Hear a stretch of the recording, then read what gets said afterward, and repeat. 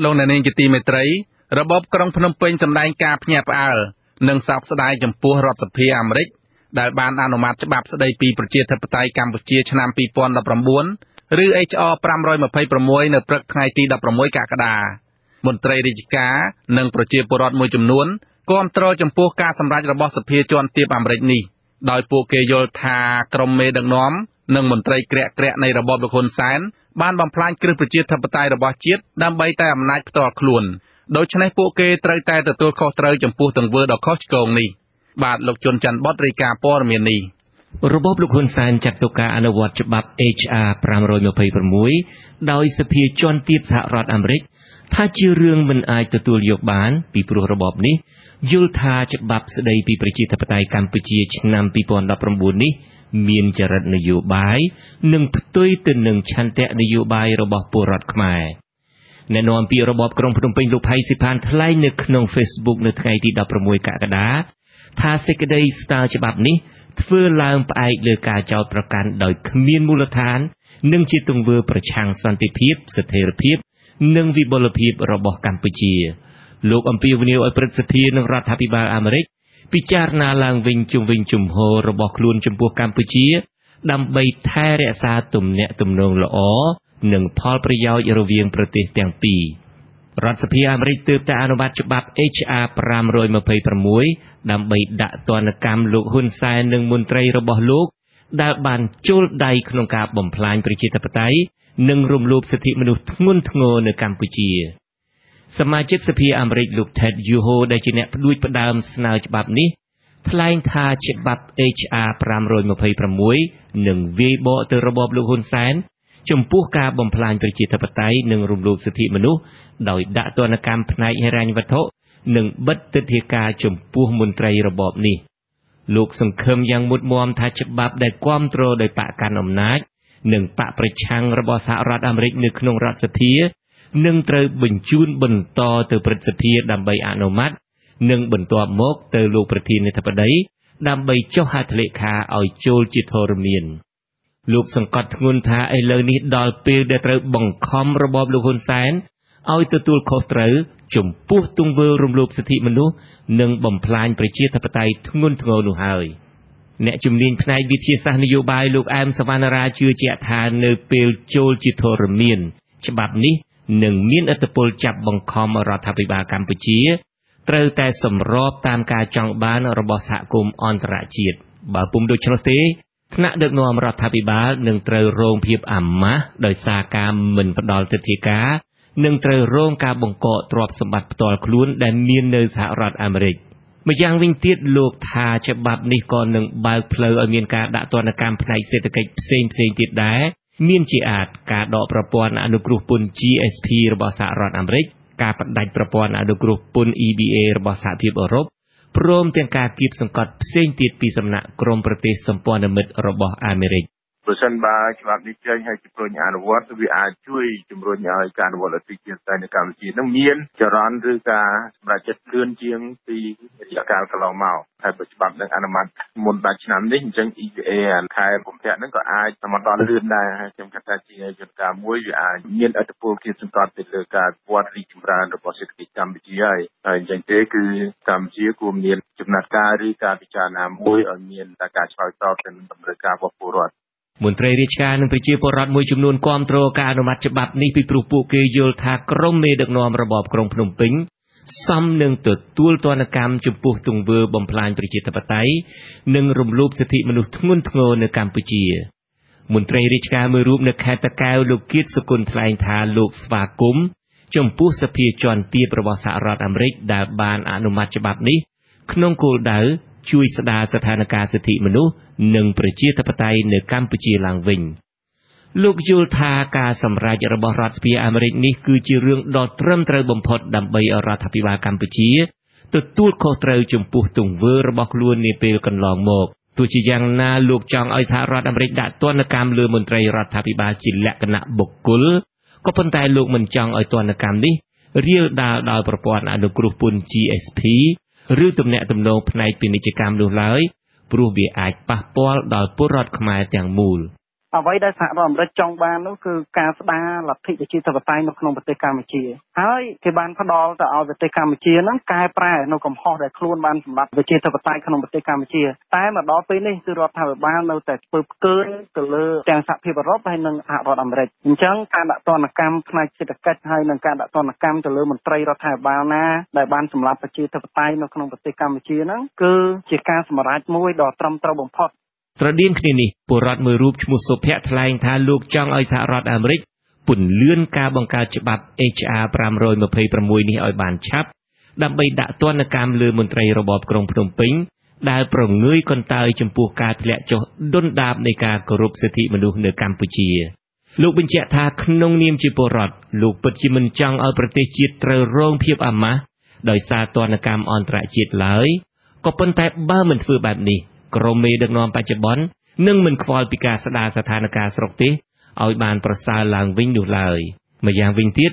លោកពិតជាចង់ឃើញច្បាស់ថាតើមន្ត្រីកម្ពុជាណាខ្លះដែលមានទ្រព្យសម្បត្តិនៅអាមេរិកហើយត្រូវហាមឃាត់មិនឲ្យជន់ទឹកដីប្រទេសមហាអំណាចមួយនេះដោយសារតែទង្វើក្រាញអំណាចរបស់ពួកគេ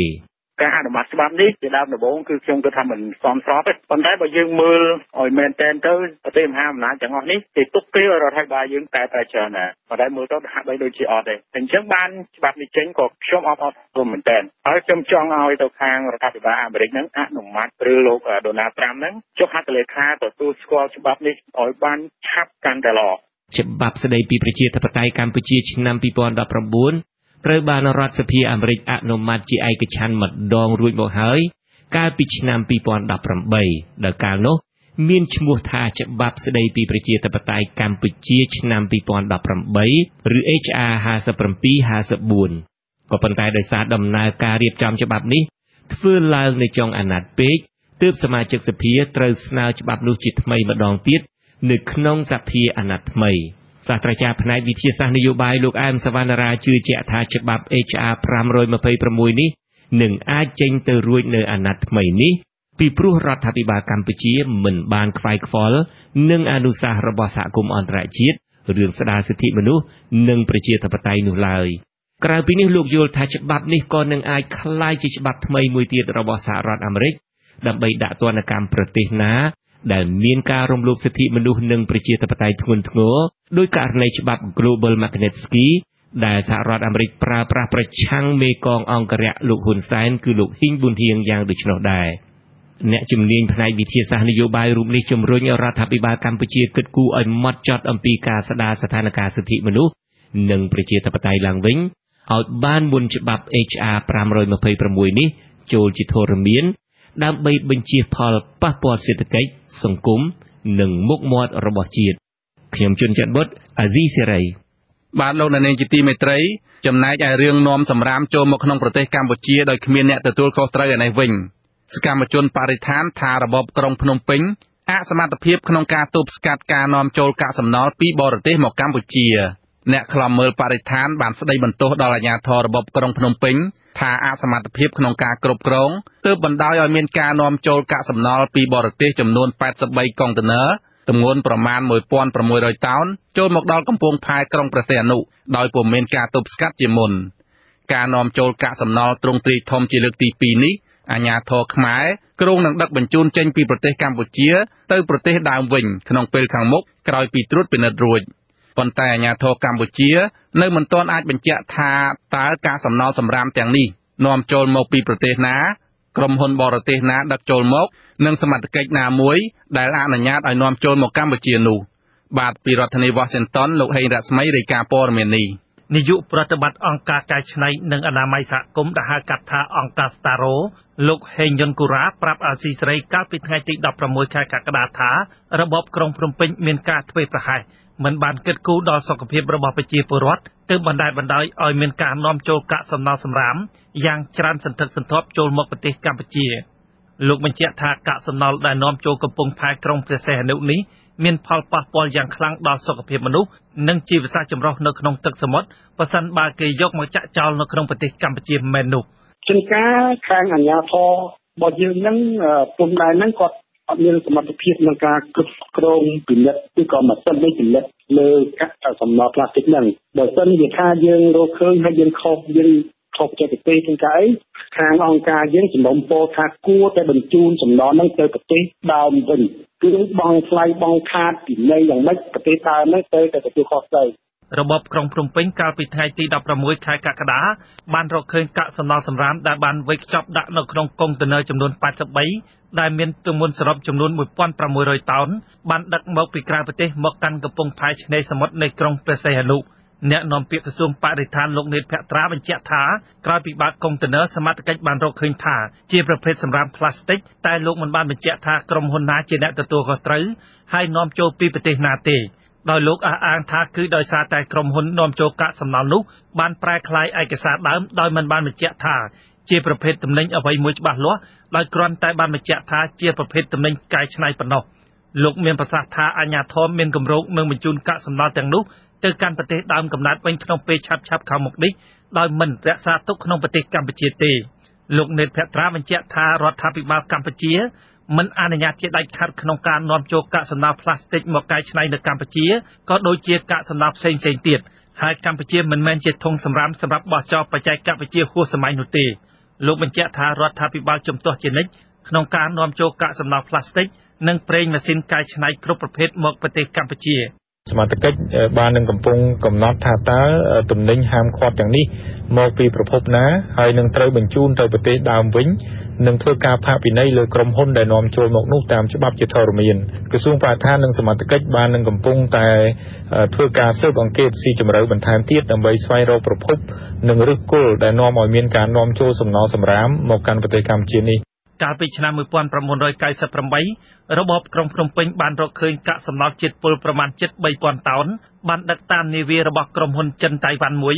មកចាក់ចោលនៅក្នុងក្រុងព្រះសីហនុអស់រយៈពេលជាច្រើនខែទើបរបបក្រុងភ្នំពេញបានសម្រេចដឹកចេញត្រឡប់ទៅកាន់ប្រទេសដើមកំណើតរបស់ខ្លួនវិញក្រោយពីមានការរិះគន់យ៉ាងខ្លាំងពីសង្គមស៊ីវិលនិងប្រជាពលរដ្ឋដោយភ័យខ្លាចពីផលប៉ះពាល់ដល់សុខភាពដែលបានភាយចេញពីកាកសំណល់ជាតិពុលទាំងនោះអ្នកនាំពាក្យសាលាខេត្តព្រះសីហនុលោកខៀងពិរមប្រាប់អាស៊ីសេរីកាលពីថ្ងៃទី16កក្កដាថាកាកសំណល់ផ្លាស្ទិកជិត 2,000 តោនដែលបានដឹកចូលមកប្រទេសកម្ពុជាលើកនេះក្រុមអ្នកជំនាញនឹងធ្វើសន្និសីទជាផ្លូវការនៅថ្ងៃទី17ខែកក្កដានេះថាតើជាប្រភេទកាកសំណល់អ្វីខ្លះមុននឹងសម្រេចបញ្ជូនចេញពីប្រទេសកម្ពុជាតាក់ទងជាមួយចំណាត់ការយើងរងចាំបង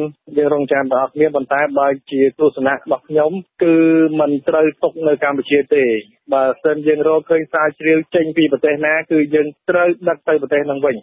របបក្រុងភ្នំពេញកាលពីខែវិច្ឆិកាឆ្នាំ2015បានចេញអនុក្រឹត្យថ្មីមួយស្ដីពីការគ្រប់គ្រងកាកសំណល់អនុក្រឹត្យនេះតម្រូវឲ្យម្ចាស់អាជីវកម្មសហគ្រាសនិងប្រជាពលរដ្ឋនឹងត្រូវពិន័យជាប្រាក់ប្រមាណ 10,000 រៀលទៅ 20,000 រៀលគឺប្រមាណពីកណ្ដកសញ្ញា$5ទៅ$50សហរដ្ឋអាមេរិកបើសិនបើមានការបោះចោលឬដុតសំរាមនៅតាមទីសាធារណៈនិងមិនអនុវត្តតាមគោលការណ៍ណែនាំពីការបែងចែកនិងការរក្សាទុកកាកសំណល់ឲ្យបានត្រឹមត្រូវតែទោះជាយ៉ាងណាការនាំចូលកាកសំណល់ជិត 2,000 តោនមកប្រទេសកម្ពុជាលើកនេះក្រុមសកម្មជនបរិស្ថានដាក់មន្ទិលសង្ស័យទៅលើអាជ្ញាធរមានសមត្ថកិច្ចថាអាចជាប់ពាក់ព័ន្ធនឹងការទទួលសំណូកទើបអនុញ្ញាតឲ្យមានការនាំចូលសំរាមយ៉ាងច្រើនសន្ធឹកសន្ធាប់មកដល់ប្រទេសកម្ពុជាបាន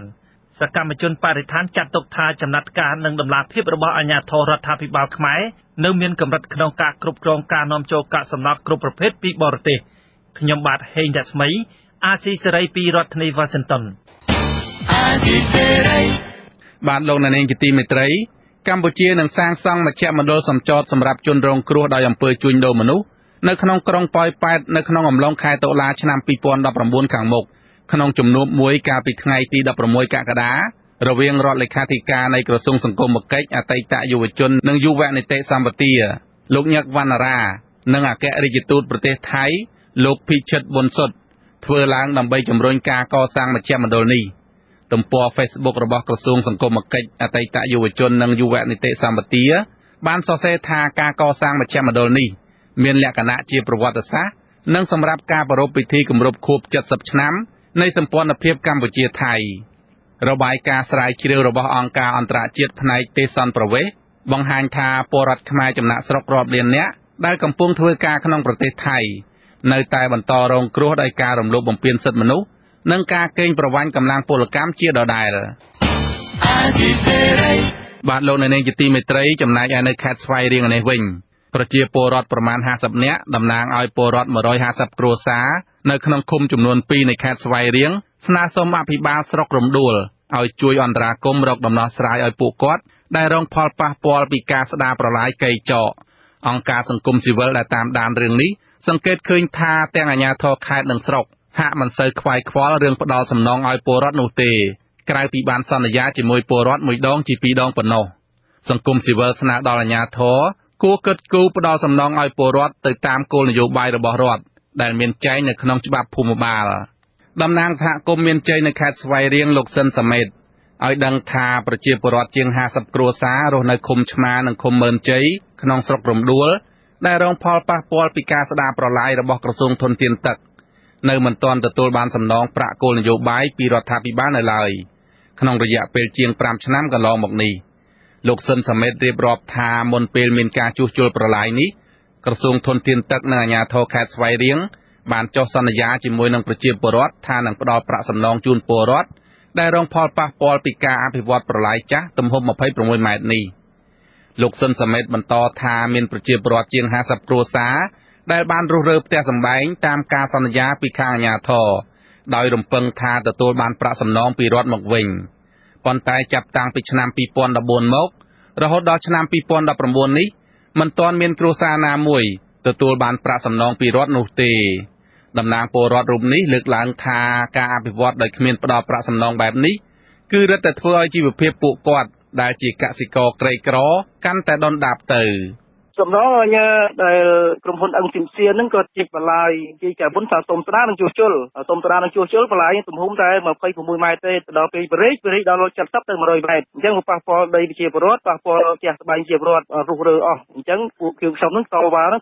យមានសំណងទី1គឺថាបើរដ្ឋាភិបាលគាត់ដោះស្រាយឲ្យសំណងដូរទីលំនៅក៏បានឬមួយឲ្យថវិកាតាមទីផ្សារក៏បានខណៈដែលពលរដ្ឋប្រមូលផ្ដុំគ្នាតវ៉ារកដំណោះស្រាយនៅមុខសាលាស្រុករំដួលនៅថ្ងៃទី16កក្កដាអភិបាលរងស្រុកលោកណេសក៏បានចេញមកទទួលញត្តិពីពលរដ្ឋដោយសន្យាថានឹងបញ្ជូនសំណើនេះដាក់ជូនថ្នាក់លើពិនិត្យនិងដោះស្រាយអាស៊ីសេរីមិនអាចសុំការបំភ្លឺពីអ្នកនាំពាក្យក្រសួងធនធានទឹកនិងអូតូនិយមលោកច័ន្ទយុទ្ធាពាក់ព័ន្ធនឹងដំណោះស្រាយជូនពលរដ្ឋដែលរងផលប៉ះពាល់ពីការជួសជុលប្រឡាយនេះបានទេដោយហៅទូរស័ព្ទចូលជាច្រើនដងតែគ្មានអ្នកទទួលកាលពីខែវិច្ឆិកាឆ្នាំ2013ក្រសួងធនធានទឹកនិងអូតូនិយមបានចេញលិខិតមួយផ្ញើជូនសាលាខេត្តស្វាយរៀងស្ដីពីការជួសជុលនិងស្ដារប្រឡាយចាស់សម័យខ្មែរក្រហមឡើងវិញដែលមានទទឹងទំហំ26ម៉ែត្រនៅឆ្នាំ2014ក្រសួងធនធានទឹកបានផ្ដល់សិទ្ធិឲ្យក្រុមហ៊ុនចិនឈ្មោះអឹងស៊ីមសៀជួសជុលប្រឡាយកៃចកដោយពង្រីកទំហំទទឹងនៃប្រឡាយរហូតដល់ជិត100ម៉ែត្រធំជាងប្រឡាយចាស់ដល់ទៅ3ដងពលរដ្ឋថាការពង្រីកទំហំប្រឡាយលើសទំហំចាស់នេះធ្វើឲ្យផ្ទះសម្បែងពលរដ្ឋជាង50ខ្នងត្រូវបានអាជ្ញាធររុះរើហើយប៉ះពាល់ដីលំនៅឋាននិងដីស្រែរបស់ពួកគាត់អស់ជាច្រើនហិកតាលោកសិនសមេតស្នើសុំមេដឹកនាំរបបក្រុងភ្នំពេញលោកហ៊ុនសែនឲ្យជួយអន្តរាគមន៍ទៅក្រសួងធនធានទឹកនិងអាជ្ញាធរខេត្តស្វាយរៀងឲ្យពន្លឿនដំណោះស្រាយជូនពលរដ្ឋសូមសម្ដេចហ៊ុនសែននិងសម្ដេចពលរដ្ឋហ៊ុនសែនជួយឲ្យប្រជាពលរដ្ឋជួយឲ្យដំណោះស្រាយឲ្យប្រជាពលរដ្ឋឲ្យបានដូចប្រជាពលរដ្ឋកុំឲ្យពិបាកចិត្តដល់5ឆ្នាំហើយតាមរយសូមមកសម្ដេចជួយជំរុញឲ្យចាប់ពីថ្ងៃនេះទៅឲ្យបានដូចបំណងប្រជាពលរដ្ឋពីរត់ទឹកភ្នែកទឹកស្បោដែលជាពាក់លុយពាក់កាក់ធនាគារហ្នឹងការចំណាក់ស្រុកខ្លះហើយទៅស្រុកគេអញ្ចឹងឥឡូវកំពុងតែរត់ចោលផ្ទះស្បែងអញ្ចឹងសូមមកសម្ដេចជួយបលូនឲ្យកូនចៅឲ្យបានឆាប់រហ័សចាប់ពីតែកូនចៅអ្នកសម្របសម្រួលអង្គការលីកាដូប្រចាំខេត្តស្វាយរៀងលោកនុតបូពុនរតឲ្យដឹងថាពលរដ្ឋដែលរងផលប៉ះពាល់ពីការអភិវឌ្ឍនេះបាននាំគ្នាទៅរកដំណោះស្រាយពីរដ្ឋសភាព្រឹទ្ធសភានិងអាជ្ញាធរខេត្តជាច្រើនលើកច្រើនសារមកហើយប៉ុន្តែគ្មានស្ថាប័នមួយណាអាចជួយដោះស្រាយជូនពួកគាត់បានទេលោកនុតបូពុនរតយល់ថាទាំងអាជ្ញាធរខេត្តនិងក្រសួងធនធានទឹកគួរគិតគូរផ្ដល់សំណងដល់ពលរដ្ឋដោយដែលមានចែងក្នុងច្បាប់ភូមិបាលដោយមិនគួរអូសបន្លាយបញ្ហាដ៏រ៉ាំរ៉ៃមួយនេះតទៅទៀតឡើយដោយតាមមកច្បាប់ភូមិបាលពួកគាត់ត្រូវការបានទទួលសំណងតាមគោលនយោបាយទោះបីជារដ្ឋត្រូវការនឹងបរិយាធ្វើតាមគេហៅថាអនុប្រយោគក៏ដោយក៏ ក្នុងច្បាប់អនុប្រយោគក៏គេត្រូវការឲ្យរដ្ឋហ្នឹងធ្វើការទូទាត់សំណងទៅតាមទីផ្សារពួកគាត់ត្រូវទទួលបានអាហ្នឹងទោះបីថាឥឡូវធ្វើអនុប្រយោគមែនត្រូវប្រគល់ឲ្យរដ្ឋអនុប្រយោគគឺធ្វើដោយរដ្ឋហ្នឹងតែក្នុងច្បាប់អនុប្រយោគអនុក្រឹត្យហ្នឹងគឺនិយាយថាអ្នកដែលរងគ្រោះត្រូវបានទទួលសំណងទៅតាមទីផ្សារសេរីដែលអ្នកដែលធ្វើអនុប្រយោគទៅដោះស្រាយគាត់ណានិយាយរួមរដ្ឋត្រូវដោះស្រាយគាត់កាលពីចាប់ដើមធ្វើដំបូងគឺយើងបានសន្យាឲ្យគាត់ឲ្យគាត់ព្រោះរើផ្ទះទៅចាំគេដោះស្រាយអញ្ចឹងប៉ុន្តែទីនឹងចប់វាអត់មានអីសោះណាដែលធ្វើពួកគាត់មិនអស់ចិត្តគាត់ធ្វើការតវ៉ារហូតដល់ពេលហ្នឹងណាក្រមប្រជាពលរដ្ឋបញ្ជាក់ថាបើសិនជានៅតែគ្មានដំណោះស្រាយពីអាជ្ញាធរខេត្តទេពួកគាត់នឹងនាំគ្នាឡើងទៅតវ៉ារកដំណោះស្រាយនៅមុខក្រសួងធនធានទឹកក្រសួងសេដ្ឋកិច្ចនិងហិរញ្ញវត្ថុនិងក្រសួងរៀបចំដែនដីនៅរាជធានីភ្នំពេញនៅសប្តាហ៍ក្រោយ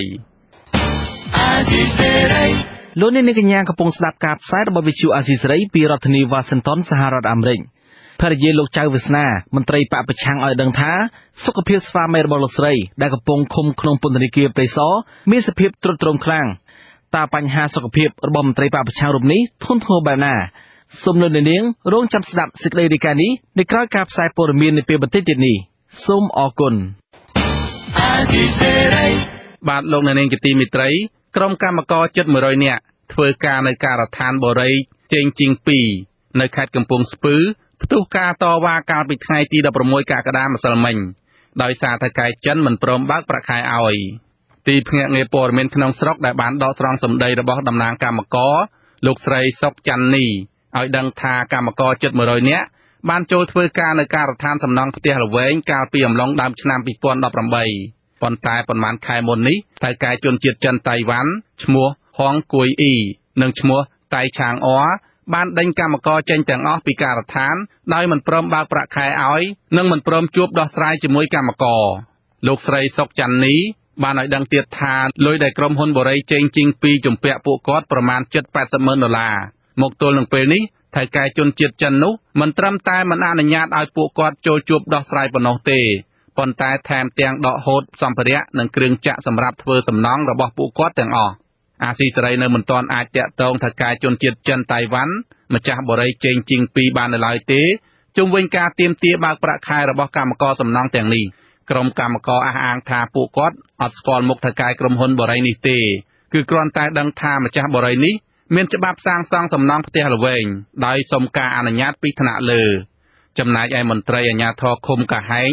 និងនគរបាលប៉ុស្តិ៍រដ្ឋបាលបានណែនាំឲ្យកម្មករទៅដាក់ពាក្យប្តឹងនៅស្ថាប័នពាក់ព័ន្ធដើម្បីឲ្យជួយដោះស្រាយបន្តទៀតបាទលោកនាងជាទីមេត្រីម្ចាស់ក្លឹបកំសាន្តរ៉ុកលោកអុកញ៉ាគិតធៀងដែលជាប់ចោទពីបទសម្រួលឲ្យមានការប្រើប្រាស់គ្រឿងញៀននោះបន្តរស់នៅក្រៅពន្ធនាគារអស់រយៈពេល7-4ខែហើយការរស់នៅក្រៅពន្ធនាគារនេះក្រោមហេតុផលថាសម្រាប់ព្យាបាលជំងឺមន្ត្រីពន្ធនាគារថាករណីនេះគឺដោយសារតែខាងមន្ទីរពេទ្យរុស្ស៊ីមិនចេញលិខិតបញ្ជាក់ពីស្ថានភាពជំងឺនិងលិខិតអនុញ្ញាតឲ្យនាំខ្លួនជនជាប់ចោទទៅឃុំខ្លួនក្នុងពន្ធនាគារវិញនោះទេមន្ត្រីសិទ្ធិមនុស្សយល់ថាករណីនេះអាចមានអំពើពុករលួយជាប្រព័ន្ធព្រោះអ្នកទោសធម្មតាឬអ្នកទោសមនសិការមិនងាយទទួលបានសិទ្ធិពិសេសដើម្បីដេកព្យាបាលជំងឺក្រៅគុកបែបនេះនោះឡើយបាទពីរដ្ឋធានី Washington លោកសេកបណ្ឌិតរាយការណ៍ព័ត៌មាននេះអ្នកនាំពាក្យអគ្គនាយកដ្ឋានពន្ធនាគារនៃក្រសួងមហាផ្ទៃលោកនុតសាវតាប្រាប់អាស៊ីសេរីថាជនជាប់ចោទលោកអុកញ៉ាគិតធៀងមិនទាន់ត្រូវបានសមត្ថកិច្ចនាំខ្លួនទៅឃុំនៅក្នុងពន្ធនាគារភ្នំពេញហៅកាត់ថាពេស៊ីនៅឡើយទេដោយសារតែលោកនៅបន្តសម្រាប់ព្យាបាលនៅមន្ទីរពេទ្យរុស្ស៊ីលោកបញ្ជាក់ថាកន្លងមកលោកគិតធៀងមានជំងឺថប់ដង្ហើមហើយស្ថានភាពជំងឺរបស់លោកបានធូរស្រាលហើយប៉ុន្តែមិនដឹងជាយ៉ាងម៉េចនោះទេទើបខាងមន្ទីរពេទ្យមិនព្រមចេញលិខិតបញ្ជាក់អំពីស្ថានភាពជំងឺនិងចេញលិខិតអនុញ្ញាតឲ្យនាំខ្លួនលោកទៅឃុំនៅក្នុងពន្ធនាគារវិញនោះតតែសោះខាងខ្ញុំមិនអ្នកអនុញ្ញាតខាងទីពេទ្យគាត់អត់ថាចេញពីក្តីគឺមិនមកថាឥឡូវគាត់ធូរស្រាលហើយអាចស្នាក់នៅអាចទៅបញ្ជូនមកឃុំខ្លួននៅពន្ធនាគារវិញបានអាហ្នឹងសំខាន់លើខាងទីពេទ្យតាមពិតទៅខាងខ្ញុំចង់យកមកវិញទេថ្ងៃនេះវាអត់មានមនុស្សប្រើផងហើយយកមន្ត្រីខ្ញុំទៅប្រចាំការហ្នឹងឥឡូវតាមពិតបើចង់ដឹងច្បាស់សួរទៅពេទ្យសួរទៅប្រធានទីពេទ្យនឹងដំបងទៅអាស៊ីសេរីបានព្យាយាមតាក់ទងសុំការឆ្លើយតបពីនាយកមន្ទីរពេទ្យរុស្ស៊ីលោកងីមេងនិងនាយករងមន្ទីរពេទ្យរុស្ស៊ីលោកច័ន្ទវិចិត្រជាច្រើនលើកប៉ុន្តែពួកគាត់មិនលើកទូរស័ព្ទ លោកនុតសាវតាលើកឡើងថាខាងពន្ធនាគារមិនមានសិទ្ធិនាំខ្លួនលោកអង្ញាកឹកធៀងចូលពន្ធនាគារវិញនោះទេប្រសិនបើខាងមន្ទីរពេទ្យមិនចេញលិខិតអនុញ្ញាតលោកឲ្យដឹងថាការសម្រាកព្យាបាលនៅមន្ទីរពេទ្យធំៗរបស់រដ្ឋគឺជាបន្ទុកចំណាយរបស់រដ្ឋក៏ប៉ុន្តែលោកមិនដឹងថាលោកអង្ញាកឹកធៀងចំណាយលើអ្វីខ្លះដែរនោះទេចំពោះបញ្ហារិះគន់ថាអ្នកទោសនយោបាយឬអ្នកទោសមនសិការនិងអ្នកក្រីក្រមិនងាយនឹងទទួលបានសិទ្ធិសម្រាប់ព្យាបាលនៅក្រៅពន្ធនាគារដោយអ្នកទោសដែលមានលុយមានអំណាចនោះលោកនុតសាវណ្ណាឆ្លើយតបថាជាការរិះគន់មិនដឹងខ្យល់អ្វីទាល់តែសោះនិងអះអាងថា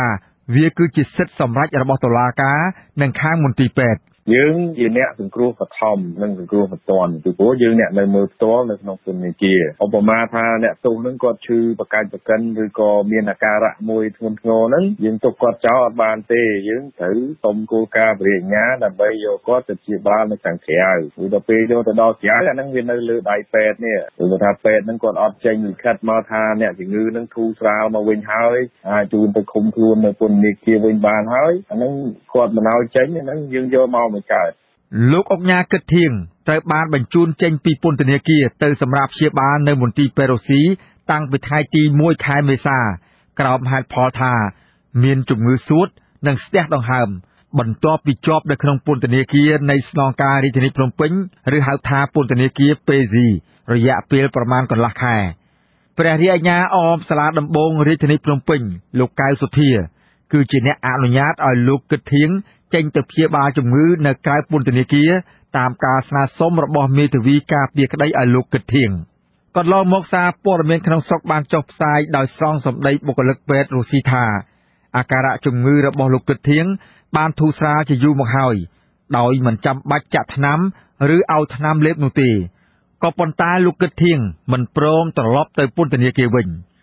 កាសែតក្នុងស្រុកចុះផ្សាយទៀតថាលោកកឹកធៀងដេកសម្រាប់ព្យាបាលនៅបន្ទប់ពិសេសមួយដោយមានម៉ាស៊ីនត្រជាក់ទូទឹកកកមានម៉ាស៊ីនហាត់ប្រាណម៉ាស៊ីនចម្អិនអាហារម៉ាស៊ីនក្រឡុកផ្លែឈើទូរទស្សន៍និងប្រើទូរស័ព្ទមានអ៊ីនធឺណិតថែមទៀតផងជាពិសេសបន្ទប់នោះគឺមិនអនុញ្ញាតឲ្យអ្នកណាចេញចូលឡើយសូម្បីតែអនុរិយពន្ធនាគារក្រៅតែពីគ្រួសារឬប្រពន្ធរបស់លោកអ្នកនាំពាក្យសមាគមការពារសិទ្ធិមនុស្សអាត6លោកសឹងសានករណាយល់ថាទណ្ឌិតឬជនជាប់ចោទគ្រប់រូបមានសិទ្ធិទទួលបានសេវាព្យាបាលនៅតាមមន្ទីរពេទ្យធំៗរបស់រដ្ឋប្រសិនបើពួកគេមានជំងឺធ្ងន់ធ្ងរក៏ប៉ុន្តែលោកបារម្ភថាករណីលោកអង្ញាកឹកធៀងនេះអាចគ្រាន់តែជាហេតុផលមួយដើម្បីគេចវេះពីការទទួលទោសទណ្ឌនៅក្នុងពន្ធនាគារលោកបន្តថាករណីនេះគឺធ្វើឲ្យមានភាពអយុត្តិធម៌សម្រាប់អ្នកទោសផ្សេងទៀតដែលក្រីក្រនិងជាអ្នកទោសមនសិការហើយធ្វើឲ្យមានការរិះគន់លើប្រព័ន្ធយុត្តិធម៌ទាំងមូលយើងមើលមិនឃើញភាពស្មើគ្នាទេព្រោះកន្លងមកយើងឃើញហើយជាក់ស្ដែងខាងមន្ត្រីសមាគមអាត់ហុកនេះធ្លាប់មានបញ្ហាសុខភាពធ្ងន់ធ្ងរនៅពន្ធនាគារដែរគេថានៅពន្ធនាគារមានពេទ្យជំនាញរបស់គេហើយមិនចាំបាច់បញ្ជូនទៅខាងក្រៅទេហើយរួមទាំងមន្ត្រីសកម្មជនគណៈបកនយោបាយអីដូចលោកយ៉ាថងអីជាដើមអញ្ចឹងរហូតដល់បណ្ដោយឲ្យជំងឺរ៉ាំរ៉ៃនៅក្នុងពន្ធនាគារហើយពេលដែលចេញមកព្យាបាលជំងឺនោះបានចេញមកព្យាបាលនៅខាងក្រៅវាហាក់ដូចជាយឺតពេលហើយរហូតដល់ស្លាប់អីជាដើមអញ្ចឹងហើយក៏មានករណីផ្សេងទៀតជាច្រើនដែរអញ្ចឹងយើងគួរតែផ្ដល់នៅភាពស្មើគ្នាព្រោះពេលដែលគេធ្វើការដាក់ទោសទណ្ឌត្រូវតែដាក់ទោសទណ្ឌស្មើគ្នាដោយមិនមានគិតមានក្រឬក៏អ្នកតូចអ្នកធំអីទេបាទលោកអង្ញាកឹកធៀងត្រូវបានសមត្ថកិច្ចរាជធានីភ្នំពេញចាប់ខ្លួនកាលពីថ្ងៃទី11 ខែមីនា បន្ទាប់ពីមេដឹកនាំរបបក្រុងភ្នំពេញលោកហ៊ុនសែនបញ្ជាឲ្យសមត្ថកិច្ចតាមចាប់មេខ្លោងជួញដូរគ្រឿងញៀននៅក្នុងមជ្ឈមណ្ឌលកំសាន្តរ៉ុកដោយសារតែមានការរិះគន់លើបណ្ដាញសង្គម Facebook ថាករណីគ្រឿងញៀននៅរ៉ុកនេះអាជ្ញាធរឃាត់ខ្លួនបានតែភ្ញៀវដែលចូលទៅរាំច្រៀងកម្សាន្តនៅទីនោះចៅក្រមស៊ើបសួរនៃសាលាដំបងរាជធានីភ្នំពេញលោកសេងលៀងសម្រេចឲ្យឃុំខ្លួនលោកកឹកធៀងនៅពន្ធនាគារពេស៊ីកាលពីថ្ងៃទី12 មីនាក្រោយពីមានការចោទប្រកាន់ពីបទចាត់ចែងសម្រួលឲ្យមានការប្រើប្រាស់ដោយខុសច្បាប់នៅសារធាតុញៀននិងបទសំគំនិតតាមមាត្រា42និង44នៃច្បាប់ស្តីពីការត្រួតពិនិត្យគ្រឿងញៀននិងមាត្រា29នៃក្រមព្រហ្មទណ្ឌលោកសឹងសានករណាថ្លែងថាប្រសិនបើទណ្ឌិតឬជនជាប់ចោទដែលមានលុយមានអំណាច ដេកសម្រាប់ព្យាបាលនៅក្រៅពន្ធនាគាររយៈពេលច្រើនខែរហូតដល់ឆ្នាំបែបនេះនាំឲ្យមានការសង្ស័យពីភាពមិនប្រក្រតីដូចជាបញ្ហាពុករលួយនិងបពុនិយមនឹងធ្វើឡើងជាប្រព័ន្ធតែម្ដងលើសពីនេះវាក៏ជាភាពកំសោយមួយនៅក្នុងការអនុវត្តច្បាប់ដែលធ្វើឲ្យឧក្រិដ្ឋជនមិនខ្លាចរអាក្នុងការប្រព្រឹត្តបទល្មើសនោះទេ ចឹងកាលណាដែលអ្នកនឹងគាត់នៅតែអាចនៅក្រៅពន្ធនាគារហើយទៅនៅពេទ្យកន្លែងដែលស្រួលរបៀបនេះយើងឃើញថាការដាក់ទោសទណ្ឌនេះវាអត់មានស្មារតីគ្នាជាមួយនឹងអ្នកទោសផ្សេងទៀតទេហើយអញ្ចឹងអ្នកប្រព្រឹត្តនៅបទល្មើសហ្នឹងគាត់នឹងមិនរៀងចោលទេនឹងនៅតែអាងទៅលើទឹកប្រាក់ឬក៏អាងនៅអំណាចហ្នឹងអាចទៅចែកជាមួយនឹងខាងពន្ធនាគារអីបានចេះតែមានឱកាសទៅនៅការព្យាបាលក្រៅអញ្ចឹងទៅ កន្លងមកមន្ទីរពេទ្យមិត្តភាពខ្មែរសូវៀតរងការចោទប្រកាន់ថាជួលបន្ទប់ទំនើបឲ្យជនជាប់ចោទមានប្រាក់ស្នាក់នៅក្រៅពីលោកគិតធៀងអ្នកទោសចូលទៅស្នាក់នៅក្នុងបន្ទប់ VIP របស់មន្ទីរពេទ្យរុស្ស៊ីមានដូចជាលោកអុកញ៉ាថោងសារ៉ាត់ជាប់ពាក់ព័ន្ធករណីបាញ់សម្លាប់លោកអុកញ៉ាអឹងមេងជឺលោកឈូកបណ្ឌិតអតីតទណ្ឌិតនិងជាអតីតអភិបាលក្រុងបាវិតដែលបានបាញ់បោះទៅលើក្រុមកម្មករអុកញ៉ាសុកប៊ុនក្នុងសំណុំរឿងហិង្សាលើអតីតពិធីការនីទូរទស្សន៍និងអុកញ៉ាតាន់សេងហាក់ដែលជាប់ពាក់ព័ន្ធនឹងការជួញដូរគ្រឿងញៀនព្រមទាំងក្រុមក្មួយរបស់លោកហ៊ុនសែនដែលត្រូវបានផ្ដន្ទាទោសរឿងបាញ់បោះដោយសេរីជាដើមខ្ញុំបាទសេកបណ្ឌិតអាស៊ីសេរីពីរដ្ឋធានីវ៉ាស៊ីនតោនបាទលោកអ្នកនាងជាទីមេត្រីចំណែកឲ្យរឿងរាលដាលជំងឺគ្រុនឈាមនៅទូទាំងប្រទេសឯនេះវិញក្រសួងសុខាភិបាលនៅតែបន្តយុទ្ធនាការបង្ការការឆ្លងរាលដាលជំងឺគ្រុនឈាមនៅតាមបណ្ដាខេត្តក្រុងទូទាំងប្រទេសកម្ពុជាប្រធាននាយកដ្ឋានប្រយុទ្ធនឹងជំងឺឆ្លងរបស់ក្រសួងសុខាភិបាលគឺវិជ្ជបណ្ឌិតលីសុវណ្ណថ្លែងថាក្រសួងកំពុងបង្កើនយុទ្ធនាការបង្ការជំងឺគ្រុនឈាមដោយបន្ថែមចែកថ្នាំអាបេត100តោនថែមទៀតនិងបាញ់ថ្នាំសម្លាប់សត្វមូសនៅតំបន់ដែលមានមូសច្រើនជាពិសេសនៅតំបន់ទីប្រជុំជនដែលមានមនុស្សកកកុញច្រើនដូចជារាជធានីភ្នំពេញនិងខេត្តព្រះសីហនុជាដើមដែលប្រឈមនឹងការឆ្លងរាលដាលខ្លាំងរដ្ឋលេខាធិការនិងជាអ្នកនាំពាក្យក្រសួងសុខាភិបាលវិជ្ជបណ្ឌិតអាវវ៉ាន់ឌិនប្រាប់បណ្ដាញព័ត៌មានក្នុងស្រុកនៅថ្ងៃទី16កក្កដាថាចាប់ពីខែមករាដល់សប្តាហ៍ទី2នៃខែកក្កដានេះតួលេខអ្នកជំងឺគ្រុនឈាមមានចំនួនជាង 20,000 នាក់ហើយអ្នកស្លាប់មានចំនួន 25 នាក់អ្នកស្រីឲ្យដឹងទៀតថាខេត្តចំនួន 9 គឺខេត្តព្រៃវែងសៀមរាបព្រះវិហារកំពង់ស្ពឺកណ្ដាលកែបកំពតមណ្ឌលគិរីនិងខេត្តក្រចេះដែលជំងឺគ្រុនឈាមមានស្ថានភាពឡើងចុះឯខេត្ត16ផ្សេងទៀតបានថយចុះទន្ទឹមគ្នានេះវិជ្ជបណ្ឌិតលីសុវណ្ណមានប្រសាសន៍បន្ថែមថាក្រសួងសុខាភិបាលបន្តផ្សព្វផ្សាយដល់ពលរដ្ឋអំពីវិធីបំបត្តិជំរកមូសខ្លាហើយអនុវត្តវិធានការបណ្ដុះបណ្ដាលជំនាញបន្ថែមដល់គ្រូពេទ្យដើម្បីត្រៀមសម្រាប់ទទួលព្យាបាលនិងឆ្លើយតបនឹងជំងឺគ្រុនឈាមនេះក្រសួងសុខាភិបាលបានក្រើនរំលឹកដល់ពលរដ្ឋគ្រប់រូបឲ្យប្រុងប្រយ័ត្នចំពោះជំងឺគ្រុនឈាមព្រោះអាចកើតមកលើមនុស្សគ្រប់វ័យប្រសិនបើសង្ស័យថាកូនចៅឆ្លងជំងឺគ្រុនឈាមត្រូវបញ្ជូនទៅមណ្ឌលសុខភាពឬមន្ទីរពេទ្យជាបន្ទាន់ដើម្បីទទួលបានការពិនិត្យវិនិច្ឆ័យរោគសញ្ញានិងព្យាបាលបានទាន់ពេលវេលាបាទលោកអ្នកនាងជាទីមេត្រីស្ថានទូតអូស្ត្រាលីប្រចាំកម្ពុជាបើកសម្ពោធគម្រោងកែលម្អក្រុមហ៊ុនផ្គត់ផ្គង់ទឹកកម្ពុជាអូស្ត្រាលីរយៈពេល2ឆ្នាំកាលពីពេលថ្មីនេះសេចក្តីប្រកាសព័ត៌មានរបស់ស្ថានទូតអូស្ត្រាលីដែលទើបចេញផ្សាយនៅថ្ងៃទី16កក្កដាឲ្យដឹងថាគម្រោងនេះគឺជាផ្នែកមួយនៃកម្មវិធីវិនិយោគលើវិស័យហេដ្ឋារចនាសម្ព័ន្ធរបស់អូស្ត្រាលីដែលសហការជាមួយក្រុមហ៊ុនផ្គត់ផ្គង់ទឹកឯកជនរបស់កម្ពុជាចំនួន3ដើម្បីធ្វើឲ្យប្រសើរឡើងការផ្ដល់សេវាផ្គត់ផ្គង់ទឹកឲ្យបានទៀងទាត់និងការកែលម្អគុណភាពទឹកសម្រាប់ប្រជាពលរដ្ឋរាប់លាននាក់ឯកអគ្គរដ្ឋទូតអូស្ត្រាលីប្រចាំកម្ពុជាអ្នកស្រី Angela Kokoran ថ្លែងថាកម្មវិធីនេះនឹងបង្កើនទំនាក់ទំនងយូរអង្វែងនិងផ្លាស់ប្ដូរចំណេះដឹងរវាងស្ថាប័ននៃប្រទេសទាំងពីរអ្នកស្រីបន្តថារដ្ឋាភិបាលអូស្ត្រាលីបដិញ្ញាជួយដល់កម្ពុជាក្នុងការអភិវឌ្ឍហេដ្ឋារចនាសម្ព័ន្ធនិងសេវាកម្មប្រកបដោយគុណភាពដើម្បីឲ្យកម្ពុជាក្លាយជាប្រទេសមួយមានការរីកចម្រើននិងរឹងមាំសេចក្តីប្រកាសព័ត៌មានបន្តថាក្រុមហ៊ុនទឹកអូស្ត្រាលីឈ្មោះ South East Water ដែលជាក្រុមហ៊ុនផ្គត់ផ្គង់ទឹកដ៏ធំមួយនៅទីក្រុង Melbourne នឹងធ្វើការរួមគ្នាក្នុងការផ្ដល់បច្ចេកទេសខ្ពស់និងបទពិសោធន៍គ្រប់គ្រងដល់ក្រុមហ៊ុនផ្គត់ផ្គង់ទឹកនៅកម្ពុជានាយកចាត់ចែងទូទៅផ្នែកផ្ដល់សេវាកម្មរបស់ក្រុមហ៊ុន South East Water លោក Terry Subach ឲ្យដឹងថាក្រុមហ៊ុនលោកនឹងចែករំលែកចំណេះដឹងរបៀបគ្រប់គ្រងឧបករណ៍ផលិតទឹកនិងបច្ចេកវិទ្យាចំនួនថ្មីៗដល់វិស័យផ្គត់ផ្គង់ទឹកនៅកម្ពុជាចំណែកឯនាយកប្រតិបត្តិសមាគមទឹកកម្ពុជាលោកហៅខីកេងតំណាងឲ្យក្រុមហ៊ុនផ្គត់ផ្គង់ទឹកមួយនៅកម្ពុជាក៏បានលើកឡើងថាកម្ពុជាមានមោទនភាពក្នុងភាពជាដៃគូធ្វើការជាមួយសមាគមទឹកអូស្ត្រាលីនិងក្រុមហ៊ុនផ្គត់ផ្គង់ទឹក Sound Exporter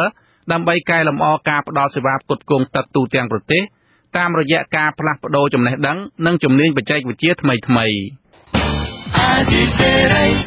បាទលោកអ្នកនាងជាទីមេត្រីអង្គការសត្វស្លាបពិភពលោកកម្ពុជា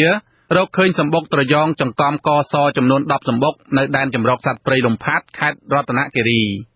ក្រោយពីពេលបញ្ចប់រដូវកាលពងកូនឆ្នាំ2018និងឆ្នាំ2019មកអង្គការជីវិតសត្វស្លាបពិភពលោកប្រចាំកម្ពុជាបានរកឃើញសម្បុកត្រយងចង្កំកសចំនួន10សម្បុកនៅដែនចម្រុកសត្វព្រៃលំផាត់ខេត្តរតនគិរីនាយកប្រតិបត្តិអង្គការជីវិតសត្វស្លាបពិភពលោកកម្ពុជាលោកប៊ៅរក្សាប្រាប់អាស៊ីសេរីតាមសារអេឡិចត្រូនិកនៅថ្ងៃទី16មិថុនាថាសម្បុកទាំងនេះរកឃើញអំឡុងខែកក្កដានេះក្នុងនោះមានកូនត្រយងចង្កំកសចំនួន14ក្បាលបានញាស់ដោយជោគជ័យលោកបន្តថាសត្វប្រភេទនេះពងកូនចាប់ពីខែវិច្ឆិកាដល់ខែឧសភាជារៀងរាល់ឆ្នាំមន្ត្រីអភិរក្សសត្វស្លាបរូបនេះបន្ថែមទៀតថាមន្ត្រីអង្គការរបស់លោកបានសង្កេតតាមដានជាប្រចាំអំពីការរស់នៅរបស់សត្វទាំងនេះនិងបានផ្សព្វផ្សាយដល់ពលរដ្ឋនៅតំបន់នោះមិនឲ្យរំខានដល់ការរស់នៅរបស់សត្វទាំងនោះទៀតផងបច្ចុប្បន្នកូនសត្វទាំង14ក្បាលបានដុះស្លាប់ហើយបានហើរចេញពីសម្បុកអស់ហើយរបាយការណ៍អង្គការជីវិតសត្វស្លាបពិភពលោកនៅកម្ពុជាឲ្យដឹងថាសត្វត្រយងចង្កំកសជាប្រភេទសត្វស្លាបជិតផុតពូជនៅលើពិភពលោកគឺមានប្រមាណ 1000 ក្បាលក្នុងពិភពលោកក្នុងនោះនៅតំបន់ចម្រុកសត្វព្រៃលំផាត់ខេត្តរតនគិរីមានជិត300ក្បាលបាទលោកអ្នកនាងប្រិយមិត្តអ្នកស្ដាប់ជាទីមេត្រីលោកអ្នកនាងទើបបានស្ដាប់ព័ត៌មានប្រចាំថ្ងៃរបស់វិទ្យុអាស៊ីសេរីដែលរៀបចំជូនដោយខ្ញុំបាទវ៉ាន់សូមេតពីរដ្ឋធានី Washington បាទជាបន្តទៅនេះសូមអញ្ជើញលោកអ្នកនាងរងចាំស្ដាប់សេចក្តីរាយការណ៍ពិស្ដារផ្សេងទៀតនាពេលបន្តិចទៀតនេះបាទសូមអរគុណ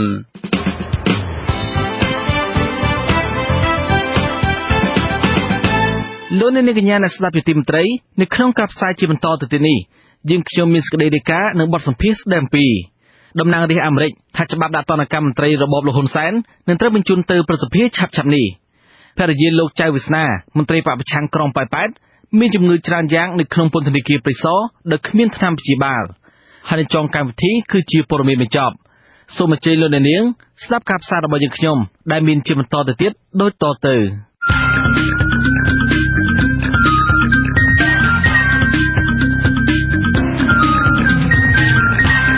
បទសម្ភាសន៍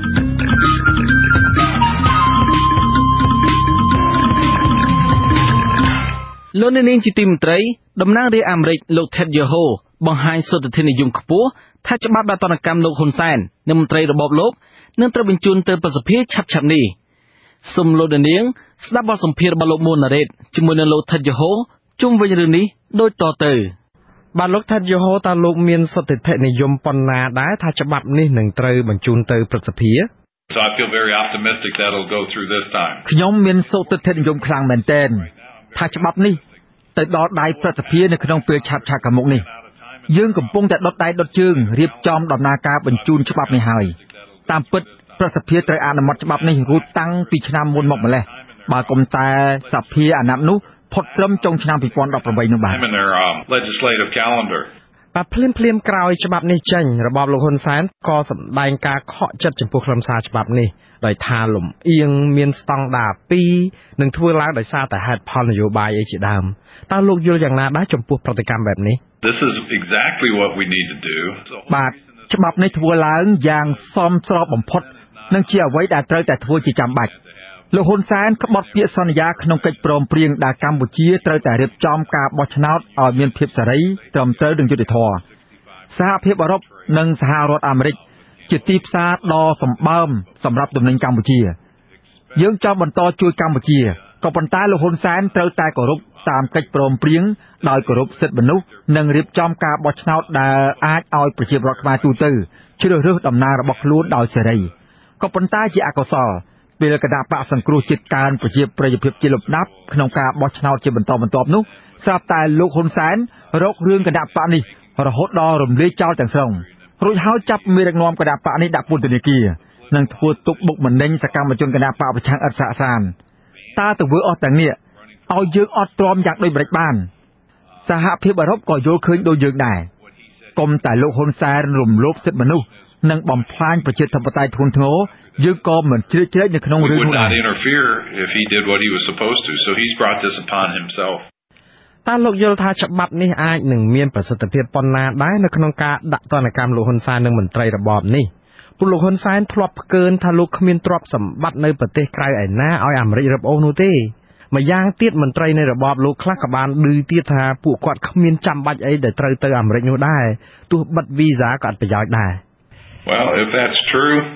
it won't have any effect on them at all, so they shouldn't worry about it. ការពិតដោយពួកគាត់អួតអាងមែននោះ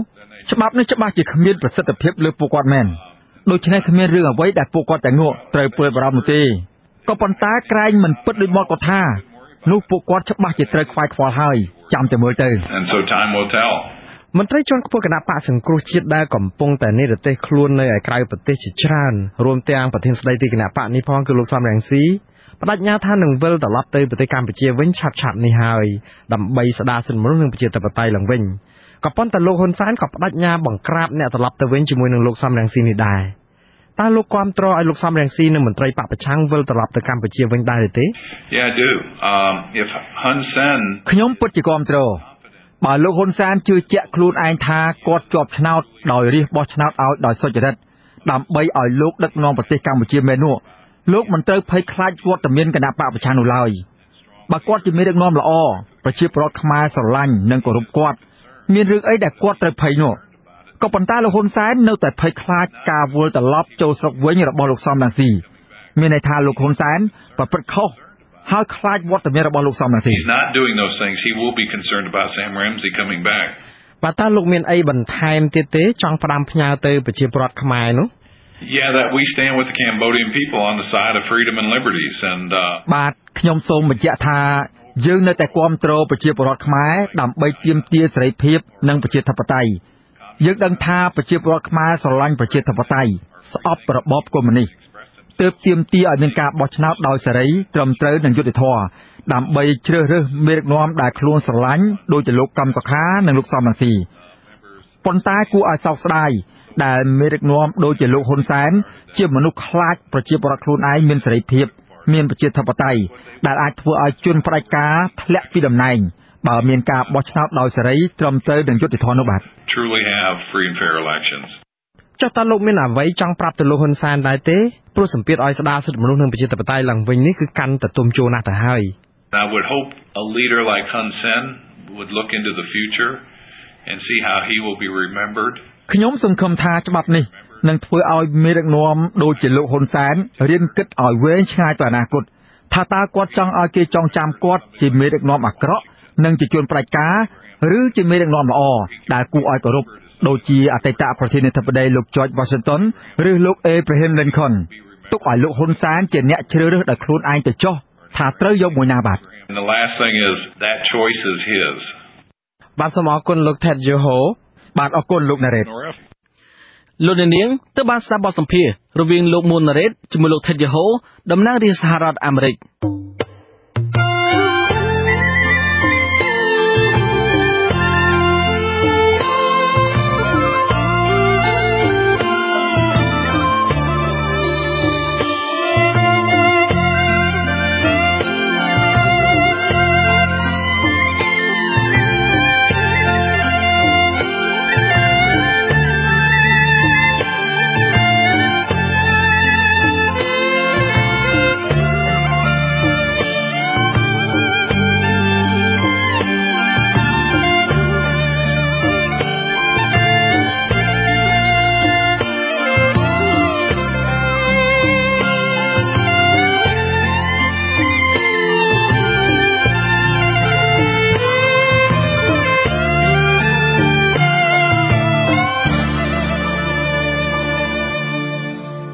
លោកនាងជាទីមន្ត្រី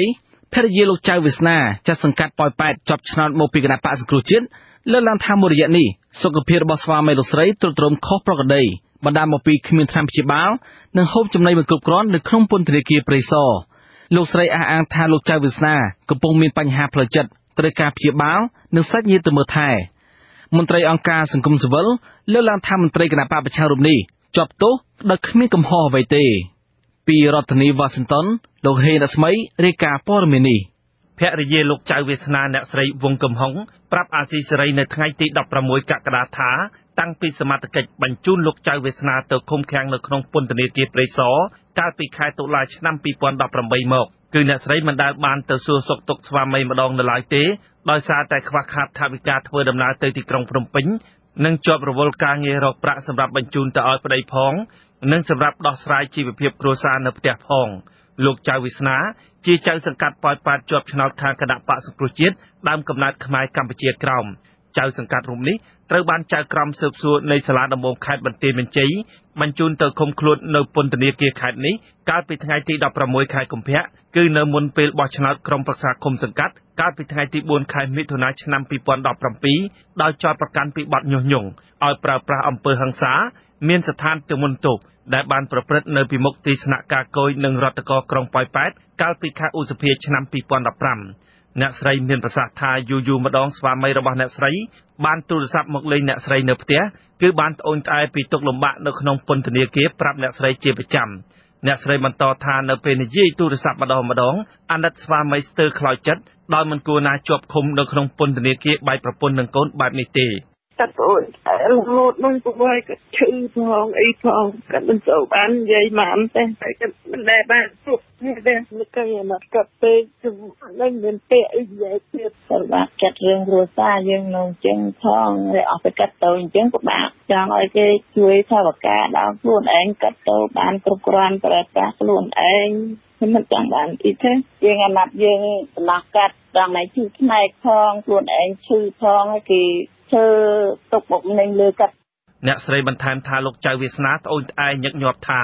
នៅក្នុងបន្ទប់ស្នាក់នៅពន្ធនាគារព្រៃសរចង្អៀតណែនហើយមន្ត្រីពន្ធនាគារបានដាក់ស្វាមីរបស់អ្នកស្រីឲ្យនៅជាមួយអ្នកទោសកងកាចនិងចេះជក់បរិយធ្វើឲ្យលោកសម្រានមិនលក់ព្រោះពួកគេតែងតែឆ្លោះប្រកែកគ្នាជារៀងរាល់យប់និងនាំគ្នាជក់បរិយបង្ហុយផ្សែងប៉ះពាល់ដល់សុខភាពរបស់ស្វាមីអ្នកស្រីថាភ្នែករបស់លោកចៅវាសនាមើលមិនច្បាស់ហើយចេះតែហូរទឹកភ្នែកមិនឈប់ដោយសារតែត្រូវផ្សែងបរិយនៅក្នុងបន្ទប់ឃុំឃាំងណាមានអីក្នុងពន្ធនាគារតារាតាមប៉ុណ្ណឹងហើយកាត់ឈឺអញ្ចឹងហើយអត់មានមើលមានអីហើយប៉ាន់កូនក៏អត់បានត្រួតចិត្តរបស់គាត់ឆ្លាយនៅក្នុងហើយបើយកផ្ញើបដិងតូនរំដល់នោះគួរឲ្យខូចអស់រំចូលទៅដល់គេឲ្យចូលតិចទៅកាត់ឲ្យចូលស្នាមដល់ថ្មិញអីច្បាច់វល់អស់ហើយតែមិនបានអីដល់អញ្ចឹងខ្ញុំចង់ស្នើឲ្យមកខេត្តបន្ទាយមានជ័យដើម្បីចិត្តគ្រួសារអញ្ចឹងធ្លាប់ទៅកន្លែងអីចឹងបើខ្ញុំបានតិចអីចឹងគេស្គាល់កាត់អីចឹងគេផ្ញើឲ្យកាត់ខ្លះអីចឹងទៅខ្ញុំខ្លះអីចឹងទៅចែកគ្នាណាក់តិចអីចឹងទៅបានកាត់ទៅដល់នៅភ្នំពេញខ្ញុំណាក់ទៅចិត្តបានឆ្ងាយពេកអ្នកស្រីបន្ថែមថាសប្តាហ៍ថ្ងៃអ្នកស្រីមិនមានលទ្ធភាពផ្ដល់ថវិកាជួយស្វាមីសម្រាប់ទិញម្ហូបអាហារហូបចុកនោះទេព្រោះតាំងពីលោកចៅវាសនាជាប់ពន្ធនាគារមកពុំមានអ្នកជួយប្រាក់ដើម្បីរកចំណូលដោះស្រាយជីវភាពគ្រួសារហើយបន្ទុកនេះបានធ្លាក់ទៅលើអ្នកស្រីម្នាក់ឯងត្រូវរកប្រាក់ចិញ្ចឹមកូននិងស្វាមីនៅក្នុងពន្ធនាគារអ្នកស្រីព្រួយបារម្ភថាលោកចៅវាសនាមានជំងឺជាច្រើនយ៉ាងដែលរួមមានរមាស់ពេញខ្លួនជំងឺក្រពះគ្រុនរងាពិបាកក្នុងខ្លួនហើយធ្វើឲ្យលោកសម្រានមិនលក់ជាច្រើនថ្ងៃដោយពុំមានថ្នាំព្យាបាលនោះទេអ្នកស្រីបន្ថែមថាលោកចៅវាសនាបានទាមទារជាច្រើនលើកសូមឲ្យមន្ត្រីពន្ធនាគារព្រៃសរបញ្ជូនលោកទៅពន្ធនាគារខេត្តបន្ទាយមានជ័យវិញក៏ប៉ុន្តែមន្ត្រីពន្ធនាគារធ្វើជាមិនដឹងមិនឮធ្វើឲ្យលោកលំបាកវេទនានៅក្នុងពន្ធនាគារព្រៃសររហូតមកអាស៊ីសេរីមិនអាចតាក់ទងអ្នកនាំពាក្យអគ្គនាយកដ្ឋានពន្ធនាគារលោកនុតសាវណ្ណានិងប្រធានពន្ធនាគារព្រៃសរលោកក្លូតតារាដើម្បីសូមការអត្ថាធិប្បាយបំភ្លឺជុំវិញបញ្ហានេះបានទេនៅថ្ងៃទី16កក្កដាដោយទូរស័ព្ទហៅចូលជាច្រើនដងពុំមានអ្នកទទួលមេធាវីការពារក្តីឲ្យជនជាប់ឃុំលោកជួងជងីថ្លែងថាកូនក្តីរបស់លោកពិតជាជួបការលំបាកខ្លាំងនៅក្នុងពន្ធនាគារព្រៃសរពិតប្រាកដមែនលោកបន្ថែមថារឿងនេះលោកបានដាក់ពាក្យស្នើសុំទៅអគ្គនាយកដ្ឋានពន្ធនាគារប្រមាណ1ខែមកហើយដើម្បីបញ្ជូនលោកចៅវាសនាទៅពន្ធនាគារខេត្តបន្ទាយមានជ័យវិញប៉ុន្តែរហូតមកដល់ម៉ោងផ្សាយនេះមិនទាន់មានការឆ្លើយតបមកវិញនៅឡើយទេទោះជាយ៉ាងណាលោកអះអាងថានឹងសាកសួររឿងនេះទៅអគ្គនាយកដ្ឋានពន្ធនាគារបន្តទៀត គេយកគាត់មកភ្នំពេញដោយហេតុថារឿងគាត់នឹងពេលដែលតវ៉ាតាមផ្លូវច្បាប់យើងប្រាស្រ័យទៅទៅបណ្ដឹងមកកម្ពុជាទៀតអញ្ចឹងដើម្បីធានាថាអាចដឹកគាត់ចូលសន្តិកម្មនៅទៅកម្ពុជាបានអញ្ចឹងហើយទៅក្រសួងមហាផ្ទៃត្រូវដឹកគាត់ពីផ្ទៃមានជ័យមកភ្នំពេញហើយឥឡូវនេះសំណុំរឿងពាក់ព័ន្ធរឿងគាត់ត្រូវរងចាំកាត់អង្គសេចក្តីនៅតុលាការកំពូលប៉ុន្តែគាត់ទាមទារទទួលចង់ទៅផ្ទៃមានជ័យវិញគឺគាត់ជារឿថាពេលសន្តិកម្មរឿងក្តីគាត់នៅកំពូលគាត់សុំមិនចូលរួមឲ្យតែមេធាវីទៅការពារទៅបានហើយអញ្ចឹងការដែលគាត់សុំមិនចូលរួមដូច្នេះអាចមិនចាំបាច់ថាពេលសន្តិកម្មគាត់នៅកំពូលសម្រាប់ចេញដឹកគាត់ទៅមិនចាំបាច់ទេមន្ត្រីពន្ធនាគារខេត្តបន្ទាយមានជ័យបានបញ្ជូនលោកចៅវាសនាទៅឃុំឃាំងនៅពន្ធនាគារព្រៃសរតាំងពីថ្ងៃទី14ខែតុលាឆ្នាំ2018មកមិនទាន់បញ្ជូនត្រឡប់មកវិញនៅឡើយទេមន្ត្រីពន្ធនាគារខេត្តបន្ទាយមានជ័យប្រាប់ភរិយាលោកចៅវាសនាថាការបដូរទីតាំងឃុំខ្លួននេះដើម្បីងាយស្រួលក្នុងការធ្វើនីតិវិធីទៅសាលាឧទ្ធរមន្ត្រីសម្របសម្រួលសមាគមសិទ្ធិមនុស្សអាត6ខេត្តបន្ទាយមានជ័យលោកស៊ុំច័ន្ទគាលើកឡើងថាការឃុំខ្លួនមន្ត្រីគណៈបព្វប្រឆាំងរូបនេះមានភាពអយុត្តិធម៌ពីរយ៉ាងគឺទី1លោកជាប់ឃុំដោយគ្មានកំហុសព្រោះកាលនោះលោកចៅវាសនាជាសង្កាត់រងទី2សង្កាត់ប៉ោយប៉ែតដែលបានចុះទៅពិនិត្យប្រជាពលរដ្ឋតវ៉ានៅក្នុងក្រុងប៉ោយប៉ែតក្នុងនាមជាអាជ្ញាធរដែនដីហើយត្រូវបានតុលាការចោទប្រកាន់ពីបទញុះញង់ទៅវិញទី2មន្ត្រីពន្ធនាគារខេត្តបន្ទាយមានជ័យបានបញ្ជូនលោកទៅឃុំខ្លួននៅពន្ធនាគារព្រៃសរហើយស្នាក់នៅក្នុងបន្ទប់ចង្អៀតណែនអស់រយៈពេលជាច្រើនខែដែលលំបាកដល់ក្រុមគ្រួសារមិនអាចទៅសួរសុខទុក្ខបានដូចពេលមុនសូម្បីតែជាប់ពន្ធនាគារហើយក៏នៅជាប់នៅអាកន្លែងរើសអើងមកជាមួយអញ្ចឹងវាមិនសូវល្អគួរតែបំបត្តិអំពើទៅនឹងបើមិនអញ្ចឹងទេគេមើលគេហៅថាតឡាការឬក៏រចនាសម្ព័ន្ធនៅក្នុងការគ្រប់គ្រងគណៈបកតែមួយហ្នឹងវាជាការប្រើប្រាស់ទៅលើអ្នកដែលខ្លួនមិនពេញចិត្តអ្នកដែលអីគាត់ច្រើនតែប្រើនៅយន្តការមួយមិនអើពើមិនយកចិត្តទុកដាក់អាណាសមអាណាអីក៏ដោយប៉ុន្តែបើសិនជាមានលុយមានកាក់ហើយអតីតជាបណ្ដាញជាខ្សែក្រវ៉ាត់ជាក្រុមរបស់ខ្លួនតែទៅយកចិត្តទុកដាក់កាលពីថ្ងៃទី7មិថុនាឆ្នាំ2018ចៅក្រមជំនុំជម្រះនៃសាលាដំបងខេត្តបន្ទាយមានជ័យបានប្រកាសសារក្រមផ្ដន្ទាទោសលោកចៅវាសនានិងកម្មករអូរ៉ូតេសចំនួន7នាក់ផ្សេងទៀតដាក់ពន្ធនាគារម្នាក់រយៈពេល5ឆ្នាំភ្លាមក្រោយពីប្រកាសសារក្រមមេធាវីការពារក្តីលើសំណុំរឿងនេះបានដាក់ពាក្យប្តឹងទោសទៅសាលាឧទ្ធរដើម្បីឲ្យតុលាការទម្លាក់ចោលការចោទប្រកាន់នេះនិងស្នើឲ្យលោកចៅវាសនាបាននៅក្រៅឃុំជាបណ្ដោះអាសន្នប៉ុន្តែរហូតមកដល់ថ្ងៃទី16កក្កដាសាលាឧទ្ធរមិនទាន់ជំនុំជម្រះរឿងក្តីនេះចប់នៅឡើយលោកស៊ុំច័ន្ទគាយល់ថាការចាប់នេះជារឿងអយុត្តិធម៌លើជនជាប់ចោទព្រោះប្រសិនបើចោទប្រកាន់អភិបាលរងខេត្តបន្ទាយមានជ័យគឺលោកង៉ៅពេញជ្រួនក៏មានកំហុសដែរដោយសារតែការនោះលោកក៏បានចុះទៅពិនិត្យមើលក្រុមអ្នកតវ៉ានៅពីមុខទីស្នាក់ការគយក្រុងប៉ោយប៉ែតដោយលោកចៅវាសនាដែរមិនមែនដាក់ទោសតែម្នាក់បែបនេះទេភរិយាជនជាប់ចោទទទូចឲ្យរបបក្រុងភ្នំពេញបញ្ជូនលោកចៅវាសនាទៅឃុំឃាំងនៅពន្ធនាគារខេត្តបន្ទាយមានជ័យវិញនិងស្នើសុំឲ្យដោះលែងស្វាមីរបស់អ្នកស្រីឲ្យបានឆាប់ខ្ញុំបាទហេងរស្មីអាស៊ីសេរីពីរដ្ឋធានីវ៉ាស៊ីនតោន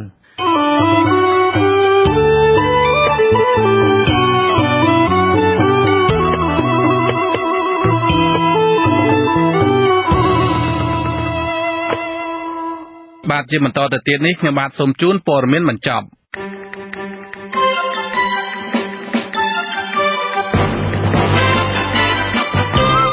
របបក្រុងភ្នំពេញសម្ដែងការភ្ញាក់ផ្អើលនិងសោកស្ដាយចំពោះរដ្ឋសភាអាមេរិកដែលបានអនុម័តច្បាប់ស្ដីពីប្រជាធិបតេយ្យកម្ពុជាឆ្នាំ2019ឬ HR 526នៅព្រឹកថ្ងៃទី16កក្កដាមន្ត្រីរាជការនិងប្រជាពលរដ្ឋមួយចំនួនគាំទ្រចំពោះការសម្រេចរបស់សភាជាន់ទាបអាមេរិកនេះដោយពួកគេយល់ថាក្រុមមេដឹកនាំនិងមន្ត្រីក្រាក់នៃរបបលោកហ៊ុនសែនបានបំផ្លាញគ្រឹះប្រជាធិបតេយ្យរបស់ជាតិ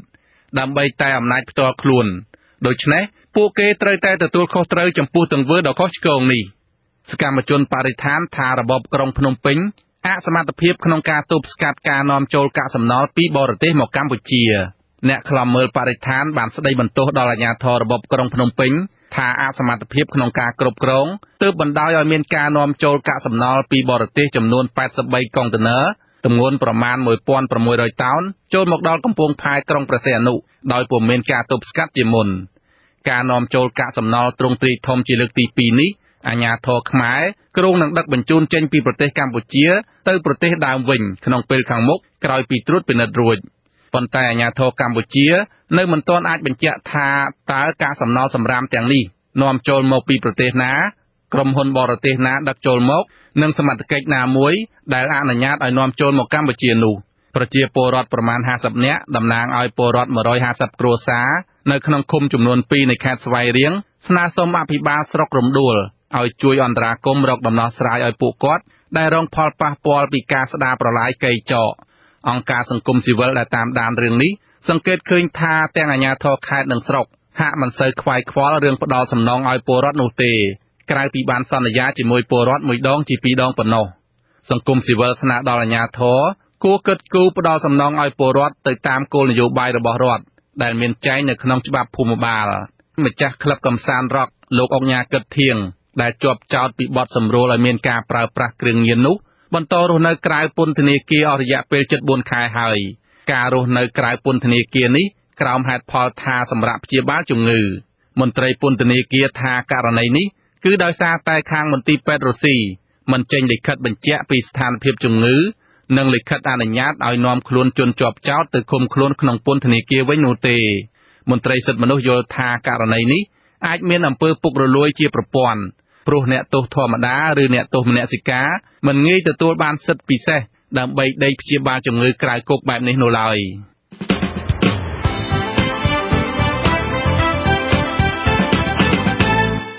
លោកអ្នកនាងកញ្ញាអ្នកស្ដាប់ជាទីមេត្រីការផ្សាយរយៈពេល1ម៉ោងនៃវិទ្យុអាស៊ីសេរីជាភាសាខ្មែរនៅពេលនេះចប់តែប៉ុណ្ណេះយើងខ្ញុំសូមជូនពរលោកអ្នកនាងព្រមទាំងក្រុមគ្រួសារទាំងអស់ឲ្យជួបប្រកបតែនឹងសេចក្តីសុខចម្រើនរុងរឿងកុំបីឃ្លៀងឃ្លាតឡើយខ្ញុំបាទសនចរថាខ្ញុំបាទវ៉ែនសុមេតព្រមទាំងក្រុមការងារទាំងអស់នៃវិទ្យុអាស៊ីសេរីសូមអរគុណនិងសូមជម្រាបលា